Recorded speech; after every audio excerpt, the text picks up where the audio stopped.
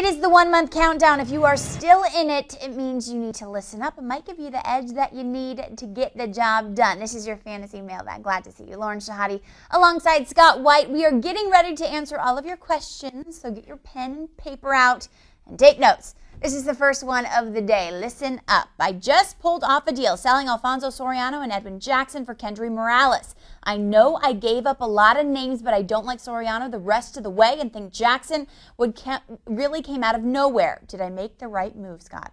Well, you're right in saying that you gave up the bigger names, and for that reason, I think a lot of people might frown on this deal. I kind of like it, though. I think Morales is that good that you should consider trading players of this caliber. Soriano, we've talked about already some this year. Always a ridiculously streaky player. Hasn't had the hot streaks at all this year to compensate for the cold ones. I don't see how that's going to change over the last 5 weeks.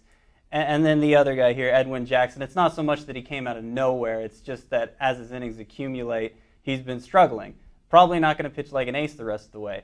Morales, though, looking like a clear stud now. He hasn't had a cold streak yet all season. He's just been getting better and better every month. His batting average actually increasing every month, except for one when it dropped from 286 to 282, so you can't even count it, really. To me, he's looking like a 300 hitter with 35 to 40 homer power, an early round pick next year, as much as he's flown under the radar. I actually like him more than Pablo Sandoval, who, you know, everybody's high on him. What a breakout year for Kendry Morales. Yeah, that is just insane. Yeah, you are insane if you're not going to listen to this next question. You might have the same one. So listen up. My league requires 4 starting pitchers. I have Tim Lincecum, CC Sabathia as my top 2.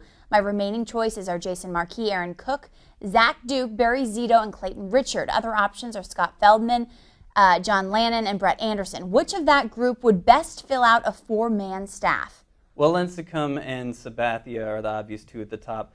I would actually pick up Scott Feldman and add him to your list of must-starts there, at least when he's on the road, where he's 10-1 with a 2.92 ERA. For that last spot, I don't know that you want to limit yourself to just one guy. You might want to play the matchups more than that. But for the one guy you lean on the most, I think Barry Zito actually looks like the best choice now. 1.92 ERA over his last 9 starts. And even during his best years, he was known as a second-half pitcher, so that's not completely unprecedented. He seems back on the map in fantasy and looks like somebody you could consider. I also like Brett Anderson, Jason Marquis maybe, depending on matchups, but Zito's the one you're going to want to lean on the most there. But don't restrict yourself. Play the field. Right. What are we talking about? Mix them and match them as it fits best. We are talking about your third question of the day. You ready for it? We are. We had a trade go down in my league of Joe Mauer for Derek Jeter. I'm a commissioner, so I approved it thinking it was as fair as a trade could get, but I've caught a lot of grief for it. Do you think it was fair? I'm going to use this opportunity right here on internet TV to come out and say that Joe Mauer is going to be a first-round pick next year. Now that he has the power to go along with that 350, 360 batting average, the divergence at the catcher position between him and everybody else is enough to make you go for him that early. Can't say the same for Jeter, so in the strictest sense, I got to say the person who got Mauer got the better end of this deal.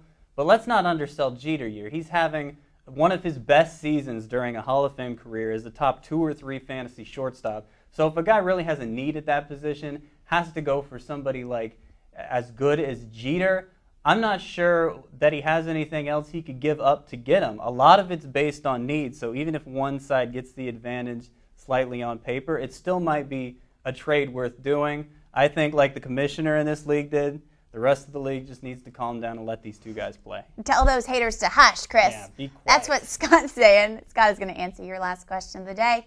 Get ready. I am in a keeper league and can't help but think about next year. Whoa, overachiever. I can keep 2 of the following players: Carlos Beltran, Kevin Youkilis, BJ Upton, Sean Figgins, Victor Martinez.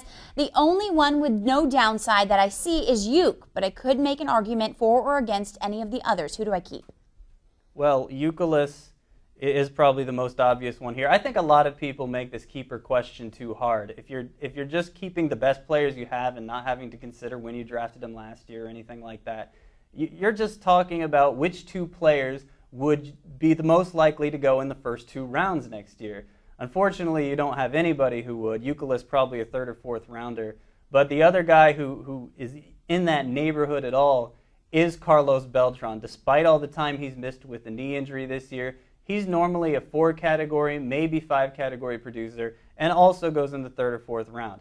Now, it is risky, and if you have to make a decision at the end of this season without waiting over the offseason, then you might want to go with somebody safer at a weak position like Victor Martinez. But I think if you have whole off season to read about his progress, maybe even spring training to watch him play some games, I think Beltran is going to be the better choice for you. You can wait and see maybe when he's going in mock drafts early next season. If it's a 3rd or 4th rounder there going ahead of everyone else on the list, then obviously he's your choice there with Euclid. Because you have time. But you, all the rest of you, do not have much time. We have 1 month left, so you better email us your questions at dmfantasybaseball at cbs.com, right? That's right. Email us your questions. We'll get them on the show so we can help you win, right? We're working for you. For Scott White, I'm Lauren Shehadi. We'll see you real soon.